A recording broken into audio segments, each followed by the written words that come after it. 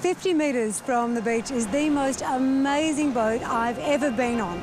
No, not that way. 50 metres that way. This is the Old Barge, built in 1970 by the Clooney's Ross family to collect coconuts from neighbouring islands. It's been recycled a number of times during its life, including time as an inter-island ferry. And today its cargo is the artistic treasure of the island. It was rescued by local woman Emma Washer, who has a bit of passion for recycling things from the ocean.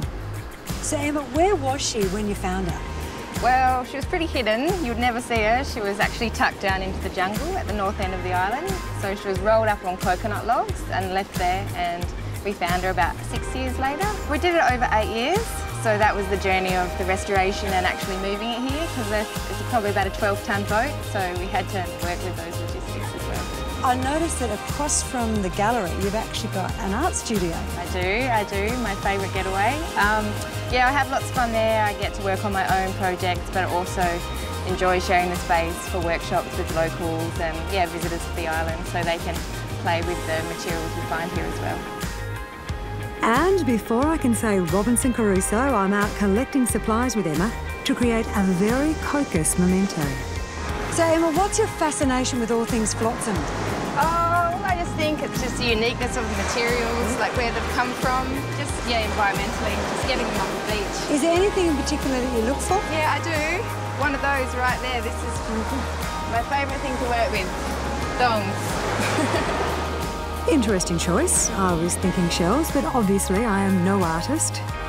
Back at the barge, the art room stores the treasures Emma has collected on her many beachcombing expeditions. They're all carefully colour-coded and ready to use. And the walls display beautiful, fresh artworks for inspiration. I'm still trying to figure out the thong bit though. So you'll just be wanting to use, thongs. Obviously we're creating sort of ocean palette colours. So trying to find parts of the thongs that have nice textures. This one is involved getting squares to represent those colours in the water, and then we'll just be cutting them out. Does it disturb you that there are so many thongs out there to use for your classes? Yeah, it is quite disturbing, but it's nice to be able to do something with them and get them off the beaches. With my skills, I'm thinking we may need the week, but who cares? I'm catching up on all the island gossip, and eventually I'll have a memento of my time here that is quite unique. If you're still here when the sun sets, and I may yet be, you're in luck, because Emma actually recycles the barge once more.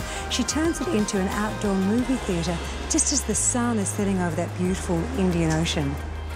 If you want to see the art, or the barge, or even make your own memento of your trip to Cocos, contact the Cocos Keeling Visitor Centre for details.